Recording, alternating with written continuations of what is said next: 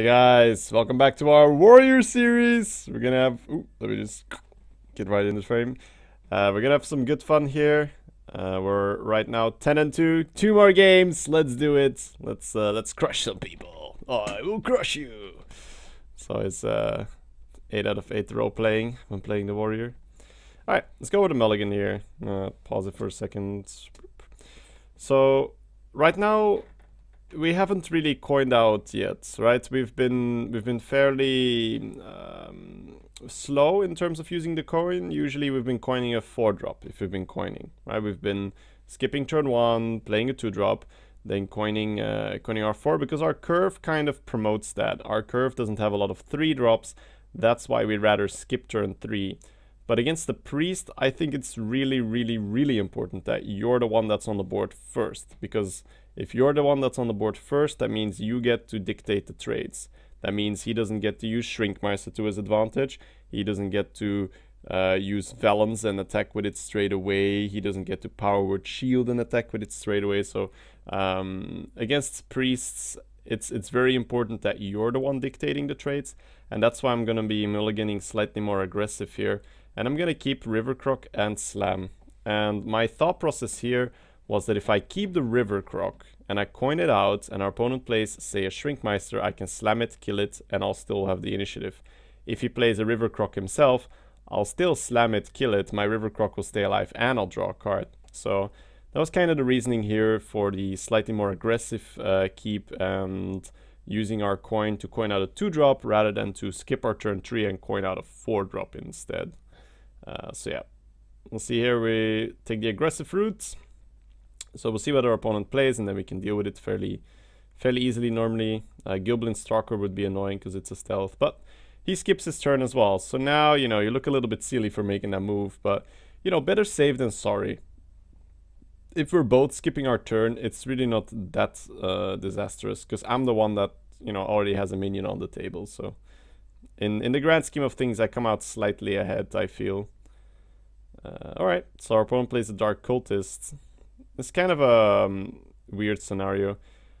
At first, I was thinking, I have to slam and execute that, and then keep a guy on the board.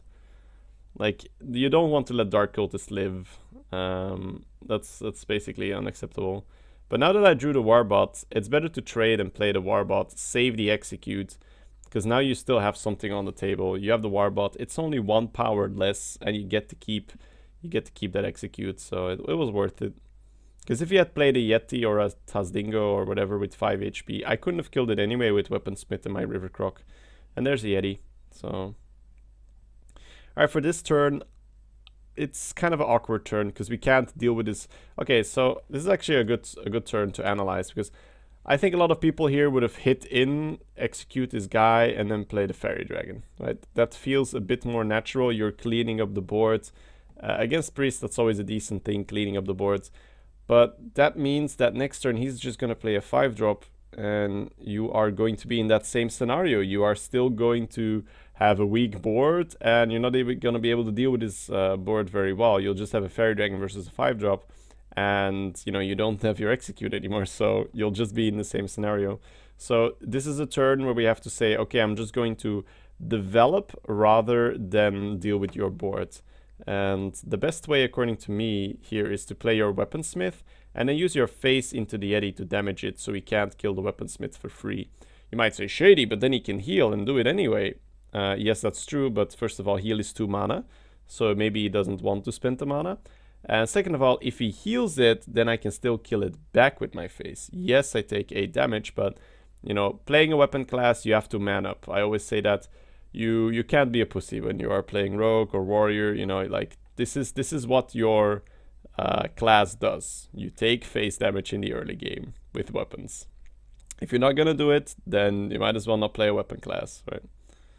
You can sit back with your Fire Blast as a mage, or just use spells with a different class. But if you play a weapon class, you gotta man up. You gotta take the damage early. So he plays the Dark Cultist here, and he's gonna heal the Yeti and free kill the Warbot, which is actually fine. Ooh, sorry guys. So right now, because of that, he doesn't know that we have execute, of course, but The way how he traded makes it really nicely for our execute. And the only reason he traded like that is because we swung preemptively with our face. So I feel like we forced this scenario. We forced this on him. Dread Corsair here seems like a no-brainer. 2 mana for a 3/3, that's pretty decent. And then we can just Heroic Strike our face, use our face on the Dark Cultist. Then he gets a really big Yeti, but then we can still just execute it. So here we are kind of glad that we saved that execute for a time where we can just use it very nicely here. Like our opponent now probably thinks like, oh my god, he's such a noob, he gives me a big Yeti. No, like, nope, sorry sir, execute, and then 3 face. So right now, I don't feel super far ahead. I don't think that we're in a super comfortable position. But then our opponent does something very peculiar. Something that I always say, don't do this, guys. Don't play Ventricle Mercenary. And I'll show you exactly why, right? This is one of the things that I keep hammering on. Like, try not to draft this card. And if you draft it in something very spell heavy. Draft it in Mage. Draft it maybe in a Druid where you have a ton of wraths and swipes. But as a priest, I don't know, you need to get your minions down, you need to get your Temple Enforcer, your Dark Cultist, your Shrinkmeisters. So, I mean, whenever I see Ventrico, I'm ignoring that. Like you can see that straight away I'm going face. I'm saying like, no, I mean, I refuse to deal with Ventrico because the handicap that the Ventrico brings on the table is so immense. It's like 3 mana every turn. So the longer that Ventrico lives, the more our opponent's mana curve gets screwed, and the worse that minion becomes. So in the very best case scenario, this trades immediately. But obviously we're not going to give that trade to him. That would be very bad. And to play a bit around Holy Nova, it's better to play the Korkron Elite and the Fairy Dragon and just to go face more. If you play the... Sorry guys. If you play the Reckless Rocketeer, she dies to Holy Nova. You can hit into 1 and then Holy Nova, so it's not so good. Here I was really thinking whether I wanted to play into Mind Control Tech, because Mind Control Tech is a card, it's very annoying. This is pre-TGT, so the card pool hadn't been expanded yet, and Mind Control Tech was slightly more common than we have it right now. So, but in the end, I come to the conclusion that it's better to not play around it and have more chance to lethal him, rather than play around the Phantom cards. You know, we don't know whether he has it or not, so it's, you know, it's no ways. And now he just Divine Spirits his Ventrico, which is so weird to me. I mean, I see this move and I'm like, okay, you want to keep that alive? Sure, go for it. Alright, and here we've got 6, 4, 50. We're 1 damage of lethal here. It's unfortunate. We are 1 damage or 1 mana of lethal.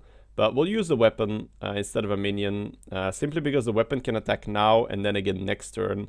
So you want to get that full damage of the Arcanite Reaper in there. It's also something he can't really mess with that easily. He would need an Ooze or a Harrison.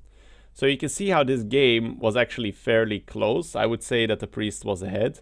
And then he played Ventrico and he just flat out lost. So that's why I always say, try not to draft Ventrico. If you are playing against an experienced player, he will punish you so hard for playing that minion. It's just like, ignore it, play a small taunt. I mean, a Neutron versus Ventrico, super, super effective. So, yeah, I hope the point is clear. Ventrico loses you games. Now, not to say that it will never do something good. If you have enough mana and you don't have that many cards in your hand, yeah, Ventrico's fine. I mean, if you have a Ventrico, a Wisp, and a Goldshire Footman, you'll probably still draft a Ventrico. But just saying that if there is a realistic alternative, try not to pick Ventrico, because you'll just have defeats where this happens, where the opponent just goes, oh, that's a nice Ventrico you got there. I'm just going to hit your face now, and you're going to die because you can't play anything else. Alright guys, thank you so much for watching, and yeah, I will see you tomorrow for the final game, guys. Get your Shady Diggies ready. Let's dig for the 12 wins. Alright, I'll see you then.